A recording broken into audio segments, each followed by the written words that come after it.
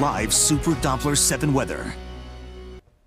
A live look from Albuquerque's west side. There's some low cloud cover draped over the Albuquerque metro, but it's not really knocking down our visibilities in the immediate Duke City. And we have a friendly early in the day temperature at 36 degrees. We're going to have to watch that number closely. Snow showers are approaching early this morning. We're tracking it for you on live Super Doppler. Had snow reports in Grants in the last hour, and it's probably within about a 60-minute window of trying to both rain and snow in Albuquerque. It'll be mostly snow here this morning up and down the Continental Divide into north central New Mexico. And we do have some spots of rain showers across the south. A lot of us are sitting at or above freezing, and we don't really see room for temperatures to drop off a whole lot more with these high humidity levels. Note, with the high humidity levels, a lot of us have low cloud cover and fog this morning, so some areas of difficult travel. Between now and lunchtime, you can see these scattered showers of both rain and snow shower cover a big chunk of central and northern New Mexico, and later on this afternoon and evening, a lot of this lifts into the northern part of the state.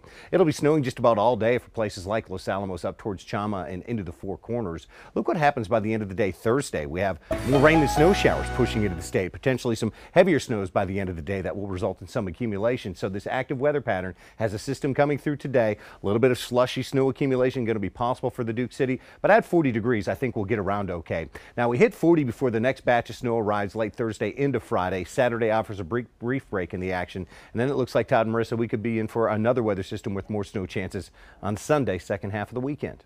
Oh my, look at that. This is